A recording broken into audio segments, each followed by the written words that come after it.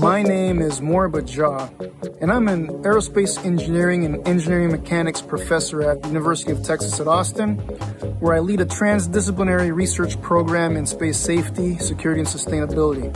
And I've partnered with SpaceWatch.Global to start a new series of web talks, cafes, space cafes called Moriba's Vox Populi, which is Latin for people's voice. So I hope to see you there. It's going to be awesome. It's going to be candid conversations about all sorts of stuff related to space safety, security, and sustainability. I am a space watcher.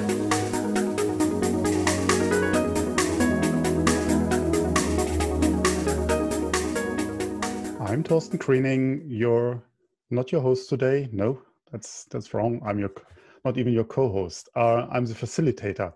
I'm the publisher of SpaceWatch.Global, and we are a Switzerland-based online platform for information in and about space and new space activities in a geopolitical context. I know many of you are already familiar with our website, our bi-weekly and daily newsletters, and this Space Café podcast. We also opened our fan shop online where you can support us actively and become a space watcher. As you can see here, this cool t-shirt with Moriba. Edition 1 has cool mugs, masks, awesome t-shirts for you, your friends, and the ones you love. Your support is needed to keep our independent journalism alive, and I can't repeat it enough. We need your support for what we do for you. If you missed any of our previous web talks, we have an archive available on our webpage, on the events section, and on YouTube. And now, ladies and gentlemen, it is my pleasure to hand over to your host today, to Professor Moriba Jah. Over to you, Moriba. Excellent. So this is really, really awesome. It's been a long time kind of in the coming. At least it feels that way for me. I'm so honored to be here with everybody today. I see we have a growing number of attendees. This is really good. And welcome to this inaugural session of Moriba's Vox Populi as part of the Space Café. And really, what I want to tell people is this is going to be very organic. The guests that we have today, really awesome people doing amazing work, which you'll be able to hear some of that. But because this is live and organic, I wanted to make it a point that I didn't send any questions to anybody before this. So basically everybody's just showing up. It's like I said on the website, it's almost like we're at this lounge. We're all in different places in the world, but we're coming together at this virtual lounge, chilling out in some chairs. We're going to have a candid conversation about some stuff in space. And throughout this, this will be trial and error. So bear with us during this first one. As you know, technology always works, never any flaws there. But I want to engage the audience, the attendees, and bring you on board to give us your opinions about some of the stuff as it kind of naturally bubbles up. So I wanted to start off with that. I also wanted to take advantage and say thank you to my guests today, starting with Dr. Elena Cirkovic. She's a postdoctoral researcher in Finland, doing amazing work as well. I want to welcome Dr. Meredith Rawls. She's an astronomer. I'm going to probably lead off with Meredith because there's an important meeting happening today that she's going to have to actually brief after our session here at Moriba's Vox Populi. Daniel Ceperley doing great things with tracking stuff in space. We're going to hear some of that and how that plays into this. And of course, my friend Doug Loverro, who's spent many years in government service and serving the community and brings a wealth of information as well. So thank you to all of you for saying yes to this, especially this kind of live shoot from the hip format with no questions sent to you beforehand, and just we'll take it as it goes. And I appreciate each and every one of you. And I hope that you and your families, including you, the attendees, are safe and healthy during these times. It's been rough for me and my family, and I can imagine for all of you as well. So we'll make the best of this. Anyway, thank you very much. And with that, I wanted to set the tone for this conversation, right? So, wow, I look at the current space traffic that we have going on, and we have a number of growing objects that are being launched. In the news, we see some kind of escalation about this country's doing this, that, and the other. We hear from the astronomy community that maybe there's some displeasure at the growing number of objects, anthropogenic space objects that are now reflecting energy, photons, light onto ground-based observers. And the thing is, it's like, the night skies have changed. My own story here, it's like when I started this whole adventure, I was a security policeman in the United States Air Force. I was enlisted in the Air Force. I was stationed at Malmstrom Air Force Base in Montana. I was with my M16 guarding Minuteman II and Minuteman III systems. Montana has some dark skies, darker than where I grew up. So I grew up in Caracas, Venezuela. And let me tell you something. On a good night in Caracas, you can see the moon, okay? There's a lot of light pollution in Caracas. Over 6 million people, lots of lights. So I wasn't used to that. When I went to Montana and I saw the night sky, I couldn't believe I could see the Milky Way and stuff. It was just amazing. But the interesting thing is every once in a while, I'd see these dots of light kind of going across the sky. And I was wondering, what is this stuff? What are these dots of light? And it dawned on me, I'm like, wow, it's not planes, not meteors, satellites? Really? I can see this stuff? And so that really inspired me to start looking into trying to understand the motion of stuff in space, astrodynamics, all that stuff. So that started me off on my career, but it was seeing these dots of light crisscrossing the sky. And this was back in 1989, 1990. There are many more objects today. I'm sure that if I was in Montana looking at the night skies, I'd see a lot more stuff crisscrossing, a lot more difficult to not see that in a place with dark skies, right? So what I want to do is this, right? The number of objects is going to increase. We're not going to stop launching stuff, but we need to have a candid conversation about this. It can't just be people are doing things just because it's legal, or should it? Is it that simple? If it's legal, then it's okay. To what extent do we need to have inclusive dialogues? Who needs to be brought to the table in that decision-making process, in the licensing process? Does it matter what the impacts are to astronomy writ large? So that's what we want to talk about today and see where that goes. And so what I want to do is I want to start by, asking Meredith. It's like, okay, look, you're going to be briefing about this stuff today. Maybe you could take a few minutes to just talk about what your role is. How do you see yourself positioned here? Maybe a little bit about give people some insight on what this important meeting is that's going on that you're going to be briefing at, and why it's important to you.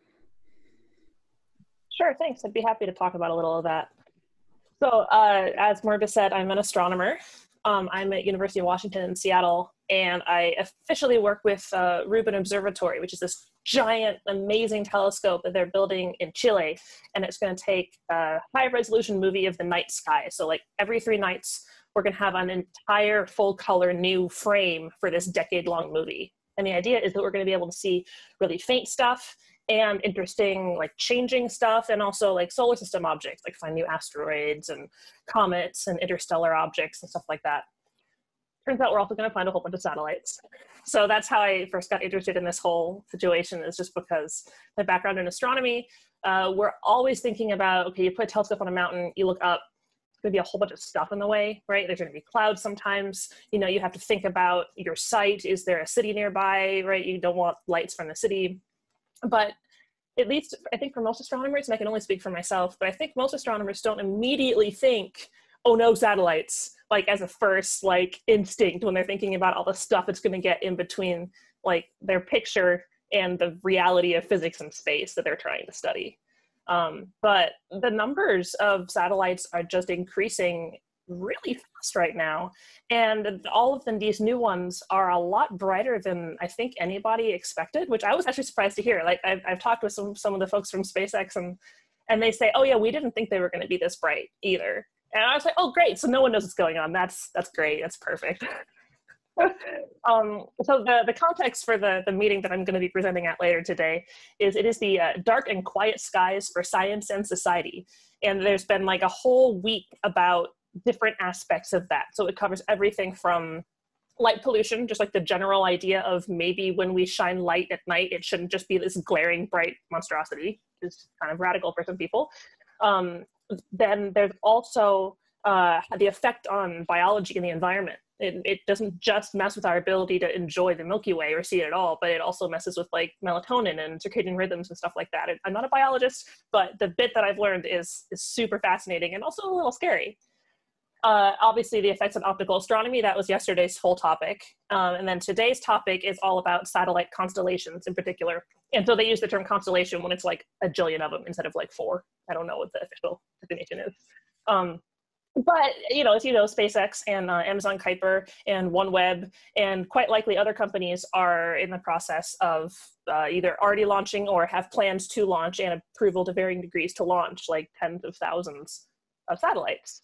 And so there's an entire set of working groups that have kind of pulled together for today's version of the conference, where we're analyzing how that's going to mess with astronomy from a whole different set of ways. And we're trying to propose like technical mitigations that could be done from both sides or any side to help make astronomy still feasible, but not say like satellites are bad, we refuse to have any, because that's not, you know, I think that there's a place in the middle that we can hopefully find. And then Friday, tomorrow, is all about radio astronomy, which is like a whole other ball of wax and less my particular area of expertise. But it turns out these things all transmit loudly at bandwidths that also have, you know, if you have a radio telescope and you're trying to like observe some far distant, faint, interesting stuff, you're going to maybe just see a bunch of satellites instead. So it's a very multifaceted problem. It's a very underfunded problem in terms of like people actually being paid to study this and solve it because it's so new. And it's moving very quickly, whereas the science and academia moves a lot more slowly. It takes like more than a decade to plan this big telescope that's under construction that I'm very excited to work for, but that, you know, suddenly the situation has changed a bit. So it's a little bit like the ground shifting under our feet. But anyway, that's kind of my context I'm bringing to this. I think that's awesome, Meredith. So before I ask the other guests to kind of give me their opinions, I actually have this movie that you're going to be talking about later on. I'm going to play that just so that people can have context of what we're talking about here when we say this possible kind of light pollution. And maybe as the movie is going on, if you want to speak to what is transpiring here, you know, feel free to do that. I'm going to try to share the screen here with this specific thing, and hopefully people can see this. I can see it. Okay, cool. Yeah, this is great. I am indeed presenting a slide of this movie later today, so this will be a test, right? Yeah. So there you go. So what do you want to say about this thing? So this is a view of the sky from the Rubin Observatory site in Chile. And on the left, you're seeing a straight up view, and then a couple different projections of how to visualize the whole sky. So gray areas are like below the horizon, and blue is like up above what you could actually see. At the beginning of the night, you start getting a whole bunch of satellites, but then as the night progresses, there are fewer because there tend to be more satellites brightly illuminated in twilight, so shortly after sunset and shortly before sunrise. So as the movie continues, you see there's kind of fewer, and they're kind of going all to the western horizon because now it's getting on closer to midnight. On the right, you're seeing a little grid. These are different Messier objects. So these are like cool nebula, interesting galaxies, fun star clusters. And I say fun, not to be flippant, but because they're both good for astrophotographers and like amateur astronomers enjoy taking pictures of these things. And, you know, it's like your pretty calendars, whatever.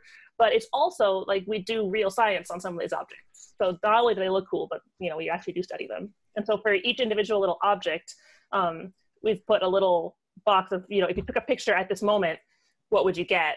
And the answer is often a satellite trail. So it's a challenging problem. And what's interesting is that this simulation is actually the current number of satellites and anthropogenic space objects. I'm actually not sure what size it goes down to, but it's some. Do you know offhand more? Yeah. So basically, it's going down to what's in the catalog. So probably like 10-centimeter type stuff. Sure. Okay. Yeah. So reasonably small, but there's a whole bunch more even smaller that we can't even track. So that's reassuring. And now you can see that it's getting on towards the end of the night. So there's a whole swath of stuff kind of starting to rise in the east that precedes the sun. And so if you're trying to do any of these solar system searches for killer asteroids, for example, just throw a random example out there, you're going to want to be looking in twilight kind of towards the sun, and you're maybe going to just see a whole bunch of satellites. So that's great. No, this is really amazing. Thank you so much for giving us the soundtrack to this. Well, thank you for making the video. Yeah. No. But no, I really appreciate that. And hopefully this gives people some context, like, pictures worth 1,000 words sometimes. So this is great. And, I know that Dan, when you said, when you made the statement about can't track smaller, I know that Dan is all about tracking smaller than 10 centimeters. So I'm going to give him the chance to tell us how it's actually going to get worse in a sense, maybe. With his tracking. So yeah, at this point, I want to see, who from the other guests wants to go ahead and give us opinions about this so far. Go ahead, Dan. I don't know if I can raise my hand, but just to build on that, what we say the small debris problem, there's actually hundreds of thousands of additional pieces of debris out there. We take more of the space traffic safety point of view, and so we're pushing forward to track 2-centimeter sized objects. So we think we're not too far away from adding 250,000 new objects to that catalog. So there's about 15,000 tracked in low Earth orbit today. It'll go up to about 250,000. So for space traffic safety purposes, it means about 95% of the risk just isn't in the calculation today. People aren't avoiding it. And not being an optical person, I don't know exactly how that translates to kind of the light pollution problem. But as Moriba said, there's certainly going to be a kind of larger problem pretty soon here. Meredith, I was also kind of struck by your comment about, you put these telescopes on the sky and all of a sudden you see all these satellites, all the space debris. That actually goes back to our kind of founding story in a way that I didn't appreciate till I heard you say it. The radar experts that we work with, I got linked up with them at a research lab we used to work at because one day they walked down the hall and they said, you're trying to track satellites. Let us show you our research data. And they had a bunch of radars focused up on space to study the upper atmosphere and the ionosphere. And it looked like there was snow driving through the data or rain. And it was all satellites and space debris. And they'd actually spent a number of years perfecting the software to identify that, cut it out of their data and throw it away because it was noise in the data. But at the same time, we had a bunch of CubeSat companies coming to us saying, help, I've lost my satellite, can you help me track it? So we turned it around and, launched a business. Our hearts are still in the research side, but, we launched a business to actually do the tracking, and we're building radars like what's behind me in the background to actually track all that debris. So kind of interesting parallels there, but I'm not sure it necessarily points the direction to a solution. As you mentioned, the optical one's kind of different. The radio astronomers have been dealing with spectrum issues, for a number of years, a number of decades, and they've kind of found a path forward, but it's certainly easier to look back on history and understand how it happened than forward to understand where the solution's coming from. So let me ask you this question, Dan. I mean, since we still have you kind of chatting, do you have what are your feelings about how this impacts the astronomy community? I mean, clearly we're not going to stop launching stuff. So what do you think needs to happen? Yeah, I agree with you that I don't think we're going to start launching stuff. And in fact, it's this kind of interesting progression that the economy and society is now kind of stepping outwards. And, I guess in a lot of scientific cases, it's kind of different instruments have to go to quieter parts of the world. And as the economy expands, that people kind of move. But this is a big move. So, it's not, frankly, I'm more in the kind of listen mode and understand here. I'm not sure I've got a solution to put forward, but and certainly not for the large instruments. So I was kind of curious to hear more about what the technical solutions were. The other thought that had crossed my mind, and I think this is for a different category of instrument, is, you know, the space industry lately has been all about bringing down the costs. And is that going to lead to a larger number of space-based telescopes? And, you know, I know now, in a way, looking further down the road, but that's just one of the things running through the back of my mind is, can we get those cost savings applied to those telescopes, start proliferating those, and maybe in a way get to a darker patch of space. So maybe I'll stop there. But well, so it looks like Doug has his hand raised. So let's go with what Doug wants to say.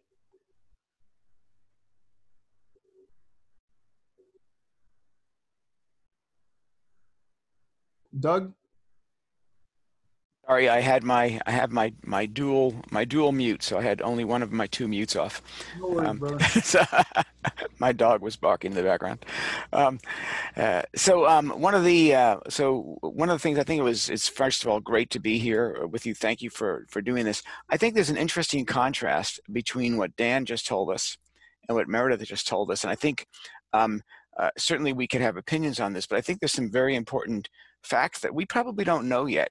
So as Dan said, we know there are at least 250,000 objects in low Earth orbit that are greater than 1 centimeter. And that's, we've calculated that from surveys that have been done through other instruments like Haystack or the long debris exposure experiment.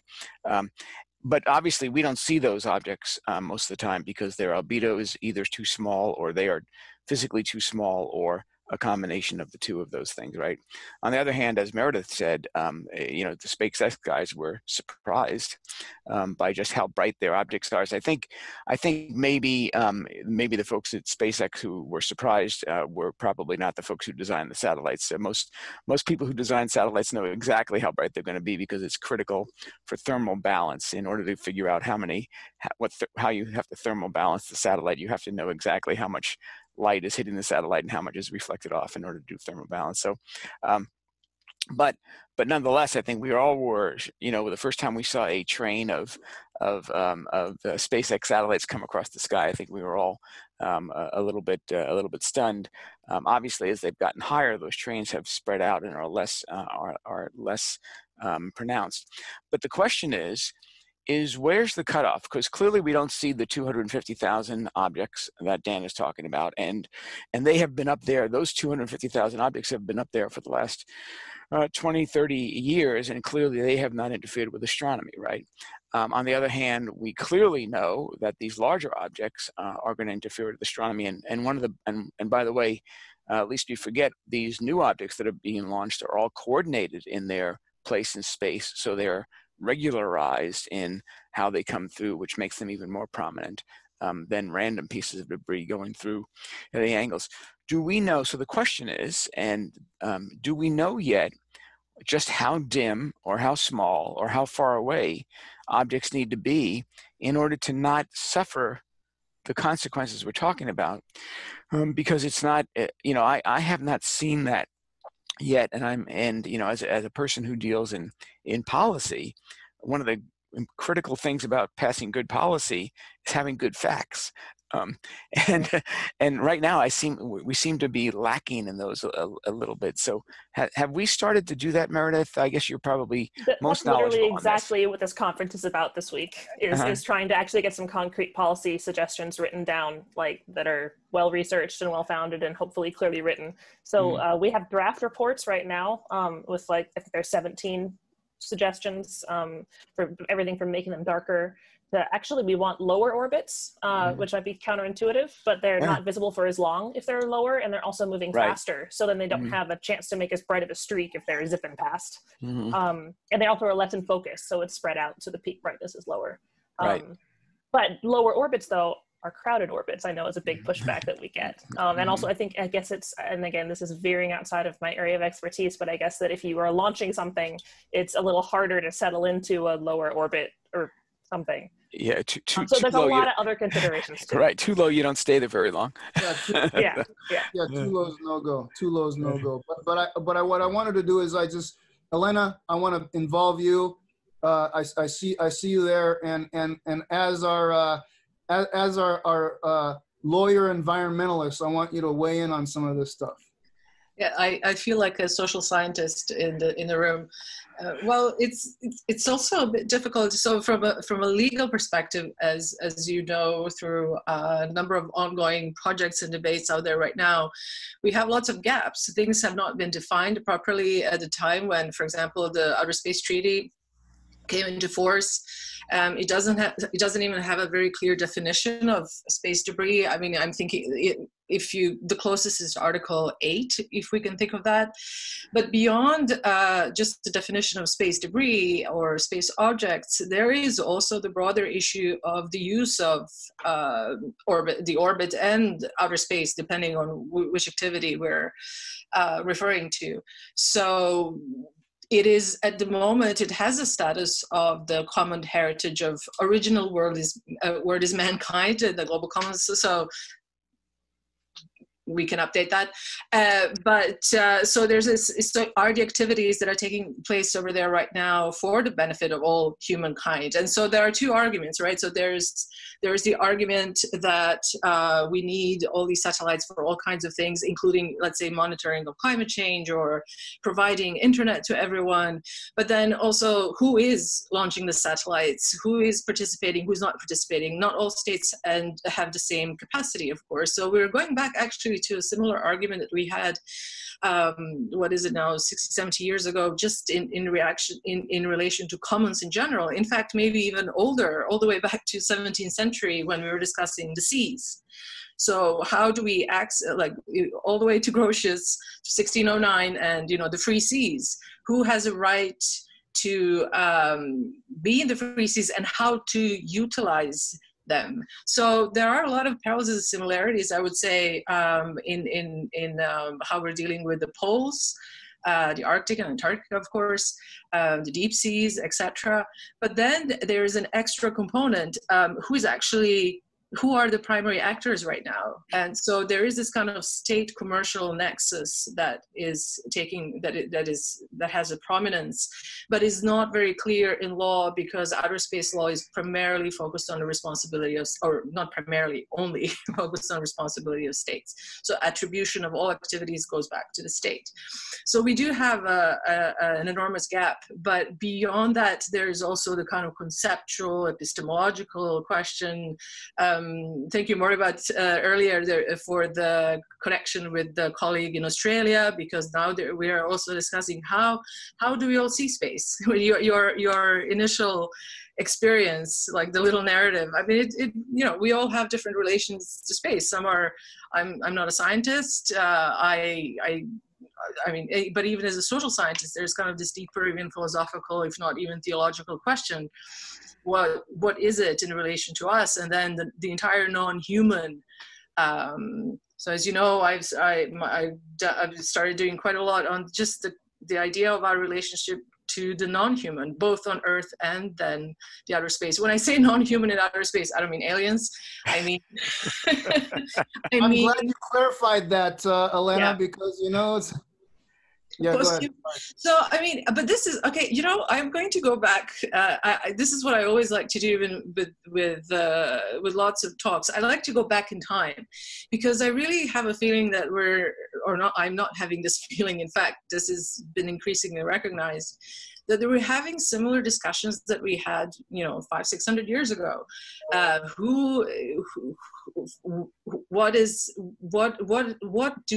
do we use? So first of all, if we go with the anthropocentric approach that human uses spaces. So, to give you a parallel on Earth, like John Locke will have argued that, there are certain appropriate uses of land.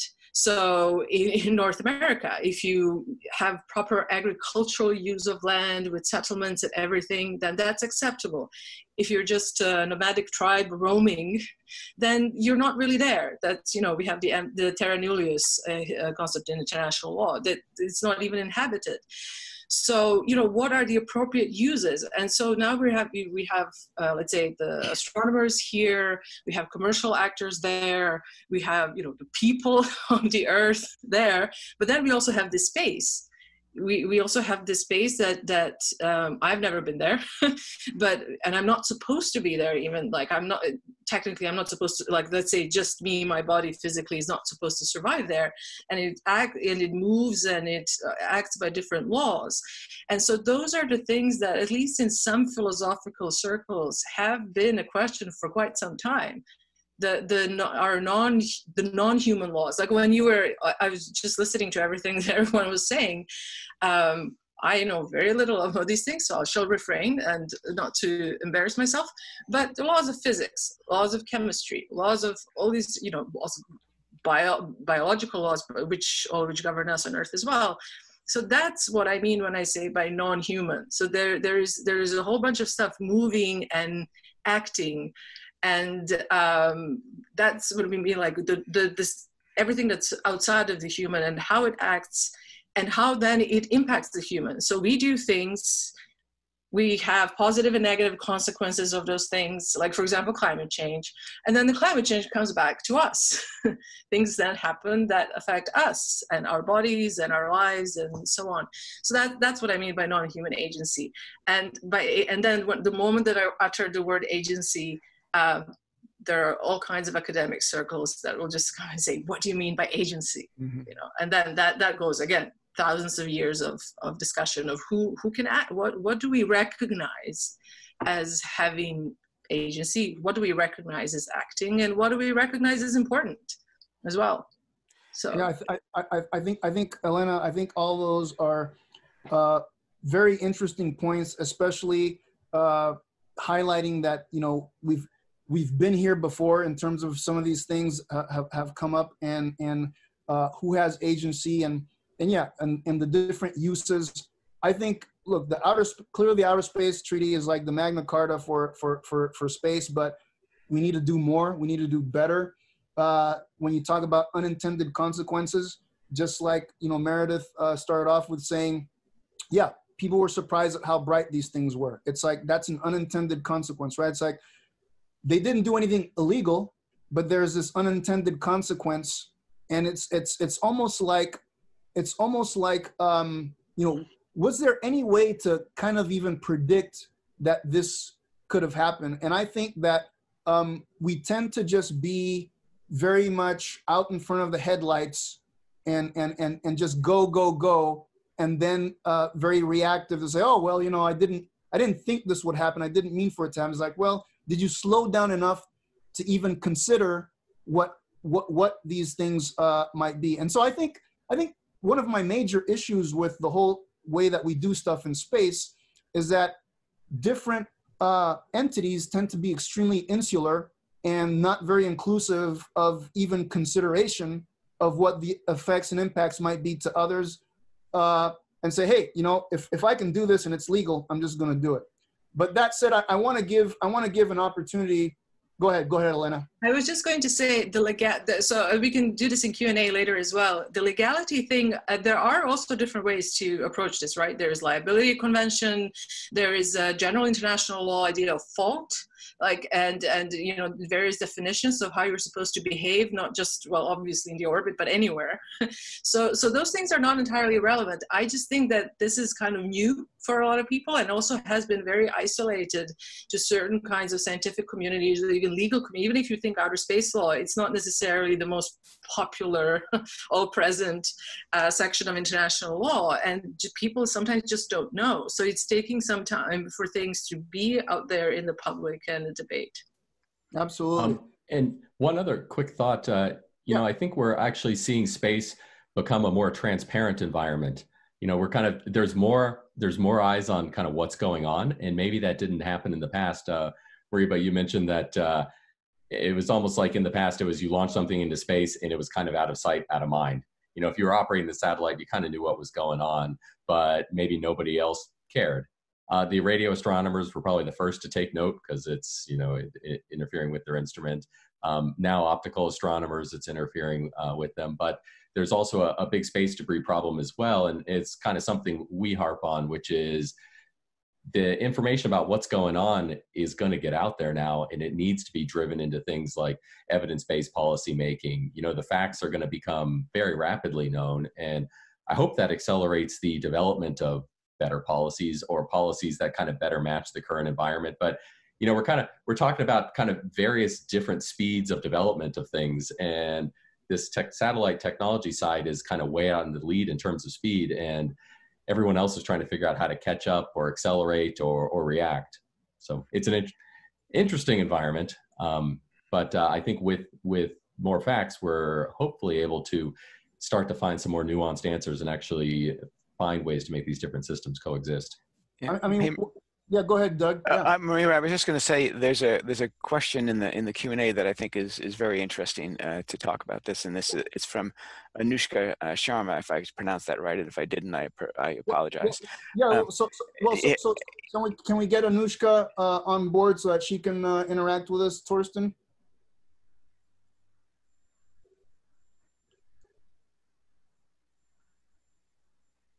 Let's see if we can. She's coming. There. Okay, good.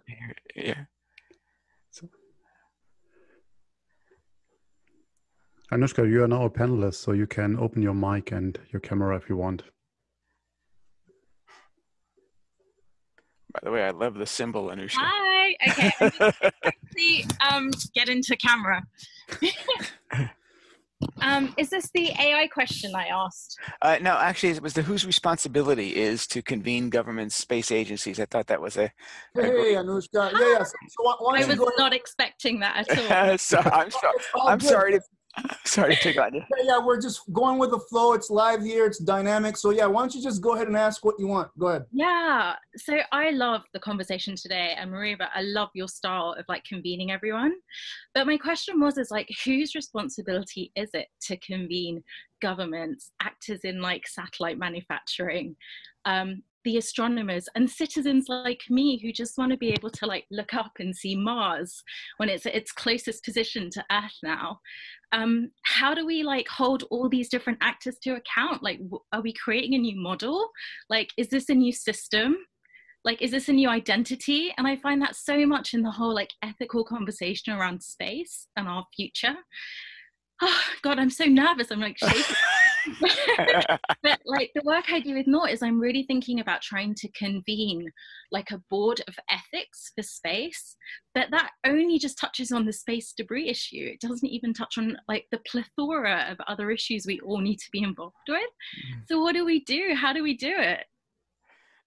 One resource that immediately comes to mind that I really, I don't know, I think they're awesome, I'll put it that way, is the Just Space Alliance. This is a couple of astronomers who, I can see if I can find the link, who basically think about these things a lot and write very smart things about it.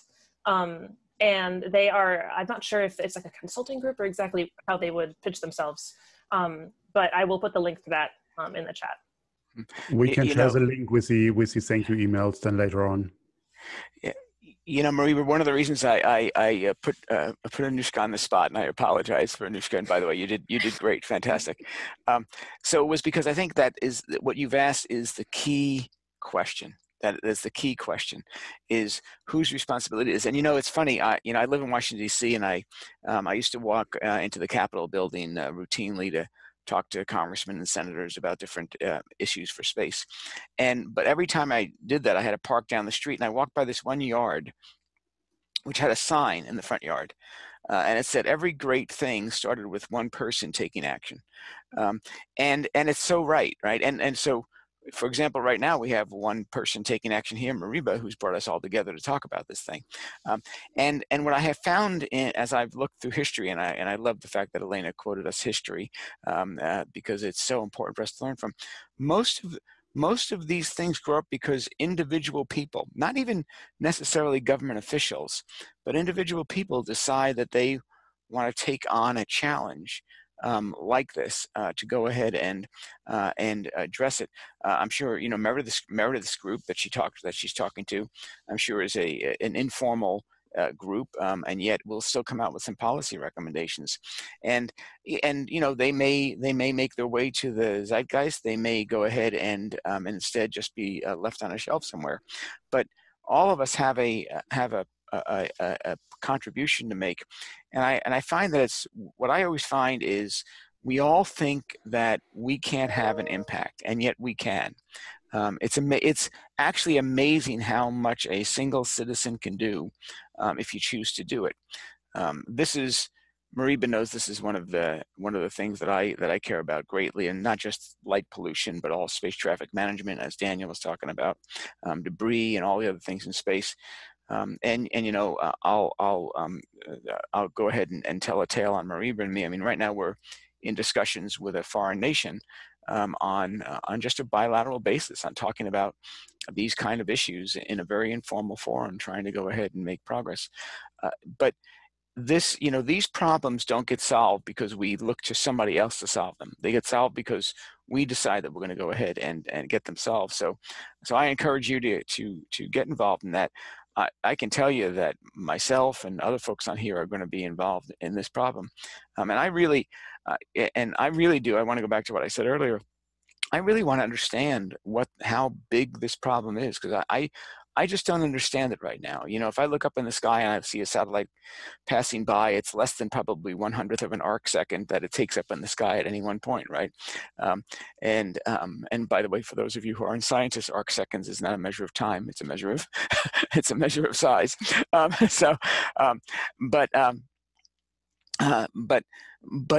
I want to understand how big of a problem that's going to be. Dan talked about radio astronomy.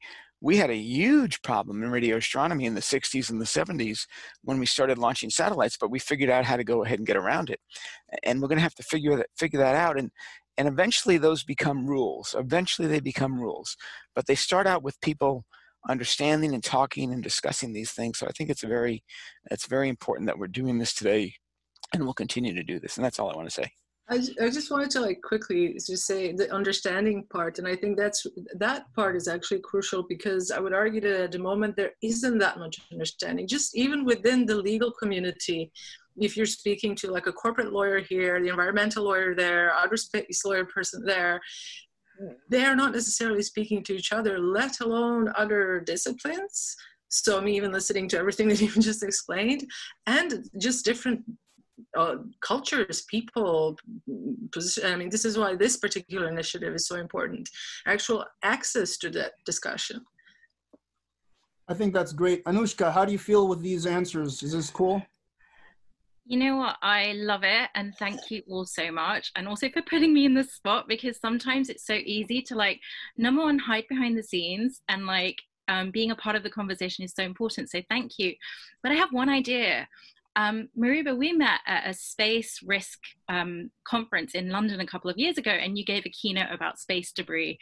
And one of the things I did at a later event was run a moot. So that's like the fake kind of lawyers kind of going through a case. What about, Elena, if we get the actors that you mentioned that don't have access to the conversation and run an event like this, where we put them in a scenario where they give their insights? I don't know. I feel like that was a really good way of getting people thinking through. We didn't really have that for dealing with COVID, but we've had to go through those sorts of systems thinking. I'm throwing it out there and leaving it and seeing how I can help bring that together with you all. Well, yeah, I think that's a great idea, and I want you to hit me up later, and maybe we can follow up on that. Okay. Thank you guys so much. Thank you so much. Thank you so much. All right. Booyah. So I think, somebody who tends to be highly opinionated at all these things, I'm glad that I see them here. I want to put them on the spot, is Michael Maloney. This guy, every time I'm giving a talk, I see him in the crowd. He's got lots of questions. So why don't we bring Michael onto the stage and see what he's got to say? Done.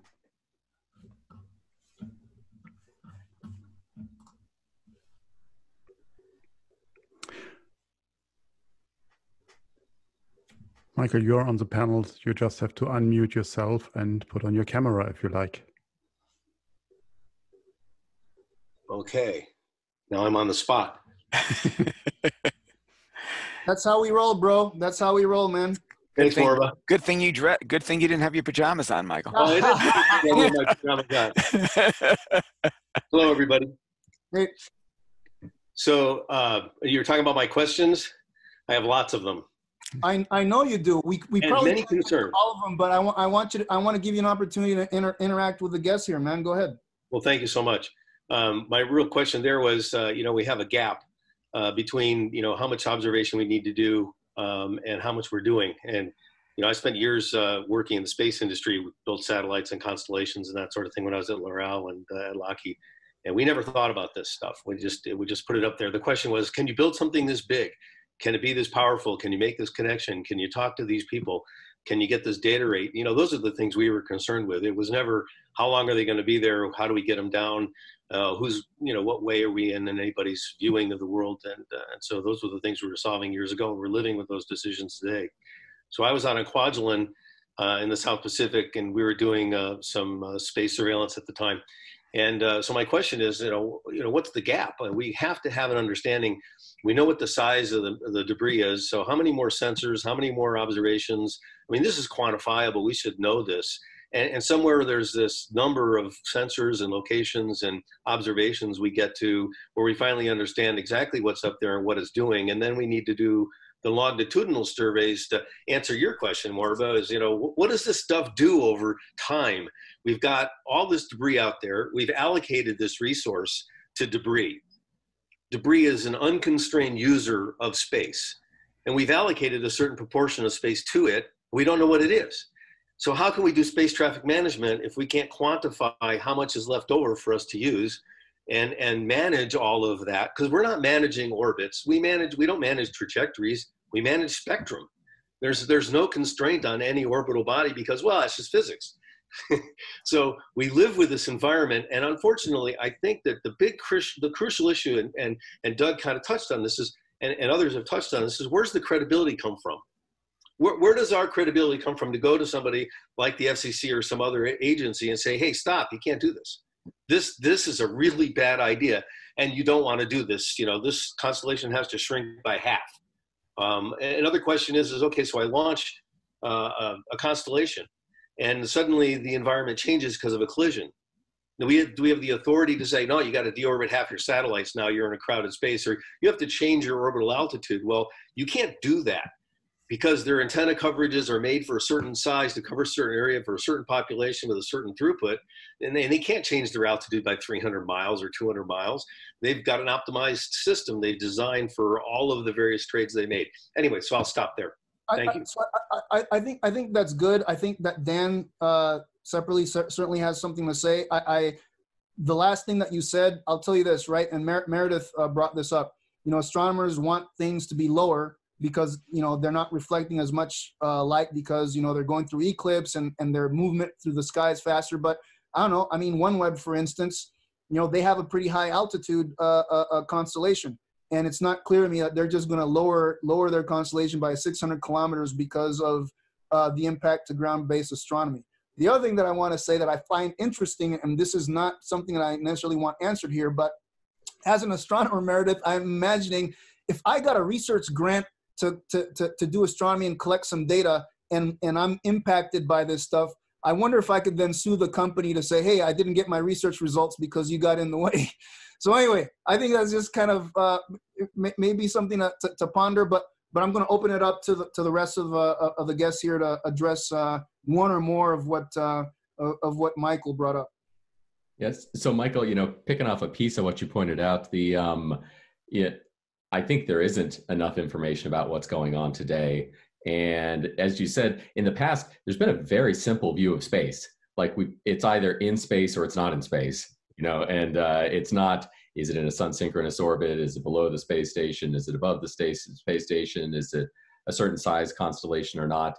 So the knowledge of space is getting a lot more detailed. And I think it's critical to actually to have a lot more information about where the satellites are, what they're doing, how well the kind of deorbit plans are being followed, and the like. And the one little piece that I'm focused on solving is actually kind of getting access to the data. So in the past, data about this sort of thing generally comes only from defense organizations, a little bit of scientific data. But the whole business model was a defense organization spends a decade, spends a lot of money, builds a radar, data comes out for, you know, the national government, and then a little bit gets applied to this problem. You know, we're in the business of actually building out radars around the world, a whole network of them, so that this data can be much more broadly used. And we're actually really focused on regulators and on the insurance industry, and this topic of exactly what data is needed in terms of the risks to then empower those new policies and those new decisions. And I think we haven't seen as much progress to date, in a large part because there's been a lack of information. So, you know, so that's kind of one piece of the problem we're solving. You know, one other thing that was kind of interesting, it clicked when you were talking, is space is becoming a much more mature environment. You know, in the past, maybe you could launch a system that was highly optimized for only communication, but you know, now you got to take a number of other things into consideration: how you're impacting other people who are in space, how you're impacting them on the ground. The ecosystem of tools you have to use is changing. So, you know, the LeoLabs tracking services are one of them, but there's ground system networks for hire. Hopefully soon there will be active debris removal services, you know, for hire to get rid of your satellites. And so that the range of concerns and the range of tools is growing. And, you know, you see it on the ground as something goes from maybe the early research all the way out to becoming like a consumer item. All these additional questions, health and safety and the like, become really important. So we're seeing space go that way, and it's interesting. Frankly, I just personally find it interesting. Yeah, very cool. Thanks for that, Dan. Is anybody else on the guests have something to answer to Michael? Yeah, Moriba, I'll jump in. And Michael, thanks for the question and for engaging. It's obviously a very important question. You know, we're talking a lot about light pollution today, but you know, and Dan and you have talked about space traffic management. They kind of go hand in hand. They're two sides of the same coin, right? There's more things in space, and there are several effects that occur from those. One of those effects is light pollution. One of those effects is the likelihood of collision goes up. There's certainly other effects. One of the byproducts that nobody has talked about is like when you launch 30,000 satellites into a shell of orbit 2 kilometers wide, you basically have just decided that you own that part of space. Nobody else can fly there. You're the only ones who can fly there. And it's interesting. The FCC, who really has no authority over this, but there were some people there who thought, at the Federal Communication Commission, for those of you who aren't in America, they approve all the licensings for frequencies for satellites in the U.S. They actually put together an expansive set of rules about how to control this, which eventually got torpedoed. For a whole bunch of reasons, not because the rules were bad, but because folks weren't sure they should be the ones putting those rules together, and probably they shouldn't have been. But what I found interesting from that is, even for folks who really are experts in communication, they put together a pretty good set of rules. Now, they didn't cover light pollution in those rules, and so that would be something that we'd want to add in those. But people. What we find is people do know sort of what we need to do. The biggest problem that I see is that since space is the global commons, as Elena has told us, we need international agreement. And one of the things that put the rules of the FCC on the back burner was the fact that the U.S. didn't want to constrain itself beyond what other nations were constrained to do, which I think is a fallacy of logic. I think if you step out and lead, people follow, but that's just me. But the point is that we have no agreement even whether or not we should manage these things. You know, we're talking about how we manage these things today. There's not even an international agreement that this stuff is worth managing right now, which I find is the most disturbing of these things. And I'm glad we're having this conversation today. We definitely need to go ahead and get over that hurdle, that these things need to be managed.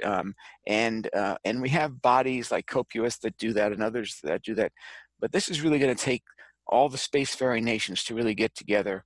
And I remind people all the time that during the height of World War II, all the nations in the world who had active aircraft industries got together and signed the Chicago Conventions, agreeing on how do you regulate air transport during the middle of World War II. So if we can't all get together as spacefaring nations, of which there are really only 20 or 30 spacefaring nations worth mentioning, and we can't get together and agree on this, then we're just not pushing hard enough. And we should all be asking our governments and our informal non-governmental bodies to really push for this. Let's go ahead and really push getting together and agreeing that we're going to do something about this. That's my feeling. Thank you, Doug. So Anyone I think else? it's interesting. Oh, sorry. Yeah, go ahead. I think it's No, go ahead. interesting that you focus specifically on spacefaring nations, because while for sure that those are the players who have the ability to launch the stuff, it impacts everyone. And I wanted to kind of circle back to what Elena said earlier about an analogy to like the open seas or whatever you called it, like back when, you know, Western nations were sending out folks in boats and being like, what's out there, you know. That's a fascinating analogy, because I really fear that we're going to turn into some kind of colonizing space situation in like the worst possible sense of the word. And I don't think that is the future that we should hope for and work for. And I think we should work against that kind of a thing where there's only a few people who get to dictate what happens. I was at a recent conference for astronomers that's kind of a, I don't know how to describe it, but it's basically a whole bunch of astronomers and related folks who want to make cool stuff happen on the internet. Is how it started, but it's kind of branched out a little bit. It's called Astronomy. And like almost the entire like subtext for this meeting that was virtual a couple months ago was about satellites, because it was like the new thing everyone was talking about. What was interesting is we had a participant from Namibia who's not an astronomer, but she works on ground, like observing stuff from satellites, like ground cover for like ecology, like tracking populations of animals and stuff that I super don't know a lot about, but it was fascinating. And she joined some of the satellite conversations, and she said, well, you know, can they help us? Can they send us data? And we're like, oh, wait, no, they don't have cameras on them. Like, this is literally just for internet access. And she hadn't heard of it.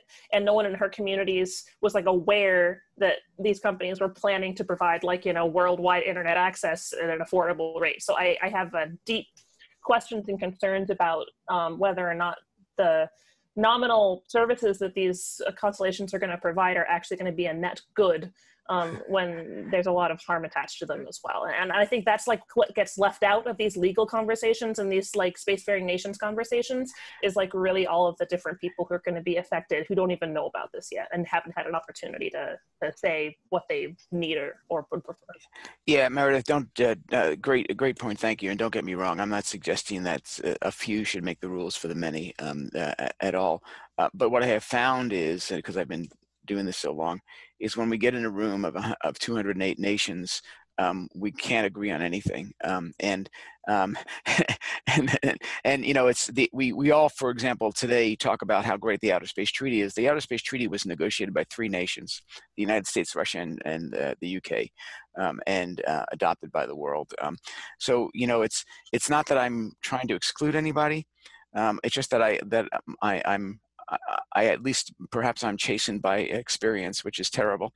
But the smaller the group is, and you can come up with suggestions, and that's not to restrict others. It's to try to go ahead and make progress. And so I think it's this balance, right? It's how many people need to be in the conversation in order to make progress, knowing that if everybody's in the conversation, progress is almost impossible, which is what we've proven over the last 25 years in the first committee in the UN. We've made 0 progress on this, which is so frustrating to me. I've been through multiple UN conferences. I finally got so frustrated at the last one I was at, and I said, look, you guys don't care about, you just care about making arguments. You don't care about making progress. I care about making progress. So that's why I take the lesson from history, where we only got the international air carriers who were interested in it, the 55 nations of the Chicago Convention together, which, by the way, at the time did not include either the Soviet Union or now Russia and China. They didn't sign on until 25, 30 years later to those same conventions, and yet they found that the rules did make sense for them as well. So anyway, I just have a follow-up to that, a very quick one, or maybe not that quick. So one of the not everyone says that our space treaty is great, and actually for that reason, because we're living within a Cold War instrument. Same as with UNCLOS, the UN Convention on Law of the Sea. They were negotiated around the same time, but around the same people. There's quite a lot of history, actually, again, me and history. But if you actually sit down and read quite a lot of debates of what was being said in the 60s, there are, again, a lot of similarities, and there is a Cold War. And partially that's also why we do have a problem right now, because we have that kind of looming image of ourselves that we need to leave behind. Another one is also when I'm thinking of the law of the sea, we do have very specific, for example, rules on how companies, because this is another thing that maybe we shouldn't lose sight of, and it's this kind of state, company, and who participates in the lawmaking. So we have very specific rules, for example, how companies could get licensed to do, let's say, deep sea mining, but that is still being criticized because, for example, the ISA, the International Seabed Agency, is giving way too many licenses right now, and we have environmental issues and questions coming from other corners. And I really, sorry, because I was inspired by a comment that I'm reading here, and I want to address it: traditional knowledge of indigenous peoples. And that goes to the participation. Historically, so they are not they are just not states. So at these international debates, they were never present. They weren't present on many things that do affect their lives. And there is, especially in kind of environmental questions that we're dealing with right now, not just climate change, but, you know, pandemics, things like that. There is this question of, you know, how we approach the knowledge and how we approach the law. So yes, it's much easier to have consensus, although consensus building and making can also be put into question: who's in the room, who speaks, who doesn't speak, and so on, with a smaller group. But so many have been excluded historically, and we do see as a consequence of that some very tangible problems, I would argue.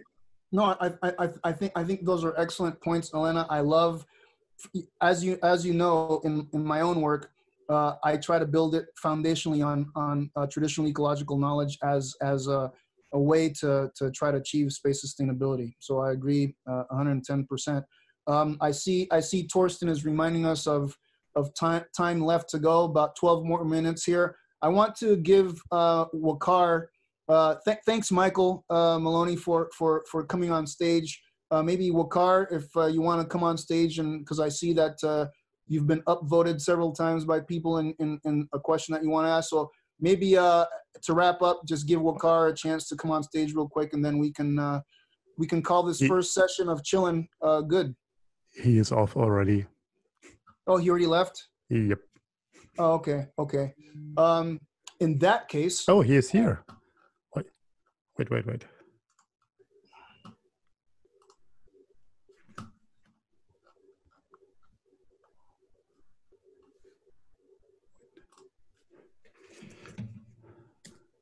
Oh.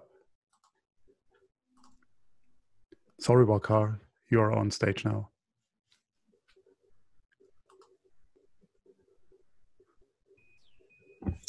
Hey guys, thank you for giving me the stage. Thank you, Moriba, for allowing me to talk here. Oh, come on, man.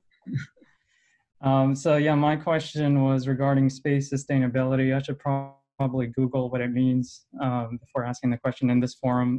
But really, it comes down to what I believe is transparency and reducing uncertainty.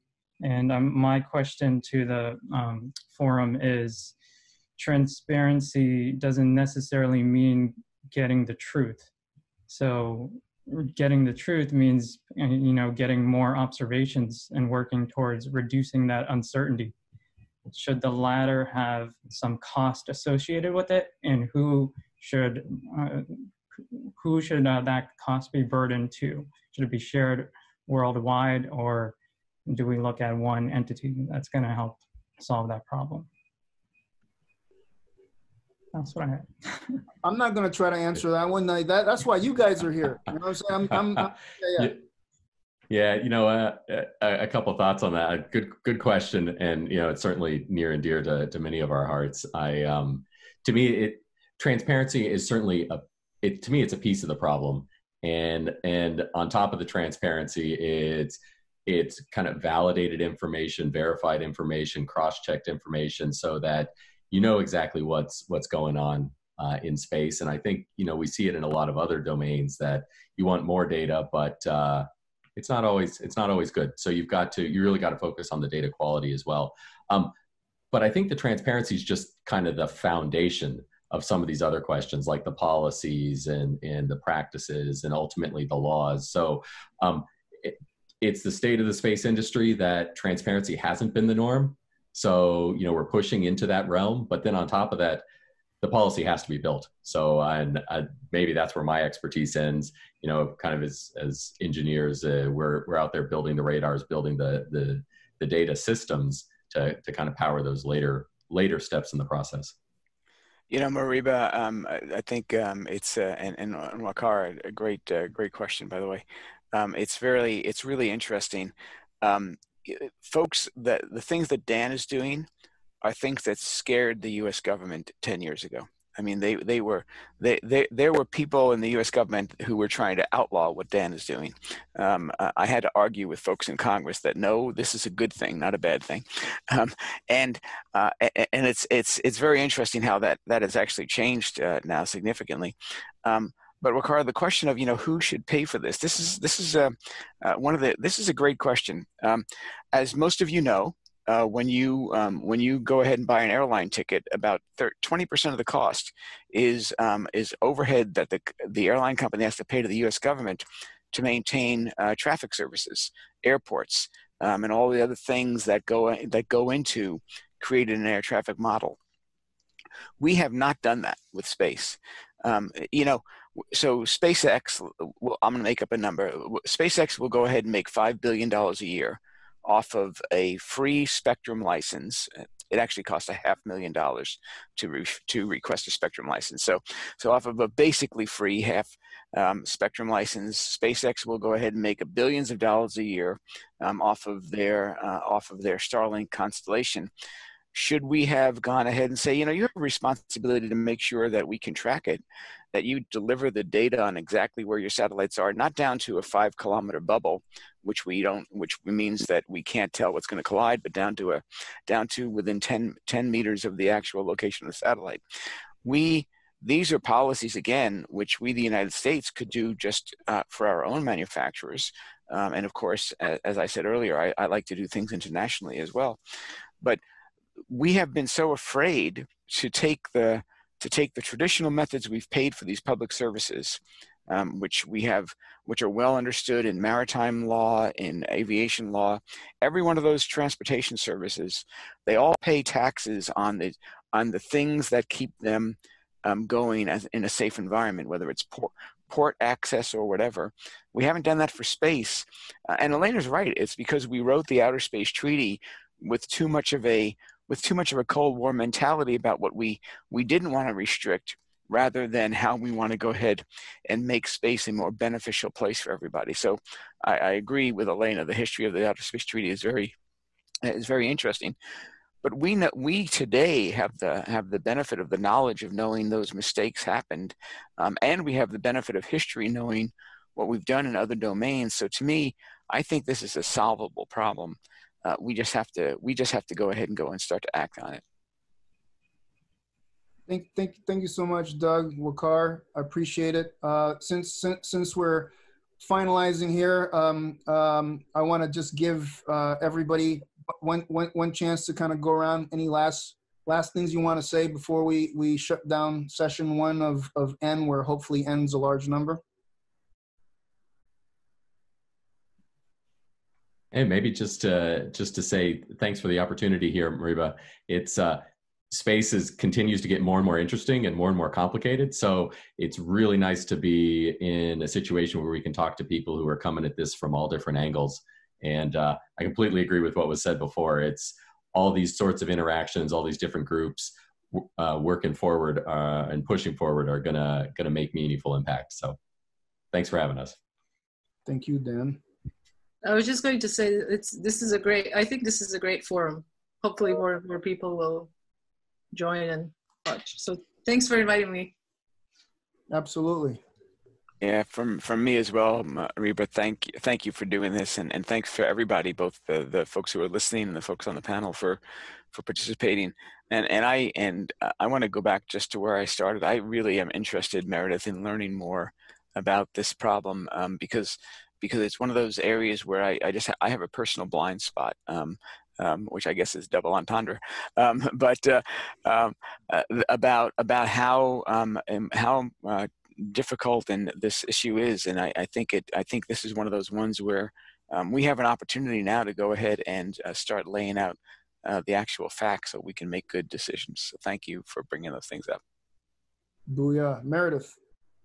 Yeah, I hope you're right. I hope that these conversations can move us in that direction. It's certainly heartening to be in a virtual room with not just a bunch of astronomers who are worrying about their sensors. That's the narrow scope that I tend to be involved in. So it's great to hear some history and some radio and just all these different contexts is really great. I do think that one area there might be able to, I found it really interesting and surprising that to get an FCC like approval to launch a bunch of satellites, you get to waive the environmental review if you're launching satellites. And this is something that I only recently learned. And again, I'm an astronomer, not a FCC expert lawyer person. But I think that might be an avenue worth pursuing. It's just this whole giant regime of lots of different complicated players and unintended consequences. So I'm glad that we're thinking about it and talking about it and hopefully able to make some real change. Thank you, Moriba. Absolutely. Thanks. Thanks to everybody. Before I turn it back to Torsten, I want to thank everybody for putting your name in the hat, for being part of this initial session. I think it's so cool that we can just have this kind of candid conversation that's very transdisciplinary. That's what we needed to be, and rightly called people's voice, and bringing people that are attending to be on stage with us and kind of chat about these things. That's what needs to happen. So. I'm very moved, and I'm actually so happy with this first session. And like I said, we're going to have many more, and Torsten's going to get to that. So with that, thank you, Torsten. Yeah, thank you. And I think it was a great kickoff. And if we get the slides from the production, then I will talk about some new formats that we are planning. On the 12th of November, our Space Café Black Ops by Ralph Thiele will then start. This format will focus on defense and military space and hybrid warfare. This first episode will discuss LEO and MEO defense applications. So I think that's also a topic that is very interesting and just a few people are talking about, or if ever. Then the next episode of the Moriba's Vox Populi, and unless we get unless you tell us it wasn't worse to be here, but I think the impression was a different one. It was a great forum. So it's planned for the 3rd of December, just to put it in your calendar. And the normal webinars that we run are the Space Café WebTalks, the short 33 minutes one-to-one person things are on next week. I will talk with Juan Damao, the president of the ISU, about space careers. On the 20th of October, I'm looking forward to talk to Professor Ram Jaku, the acting director of McGill University in Canada, on the need of more space policy and space law. So he was so brave to raise this question, this point, to say, yes, we do need more of those.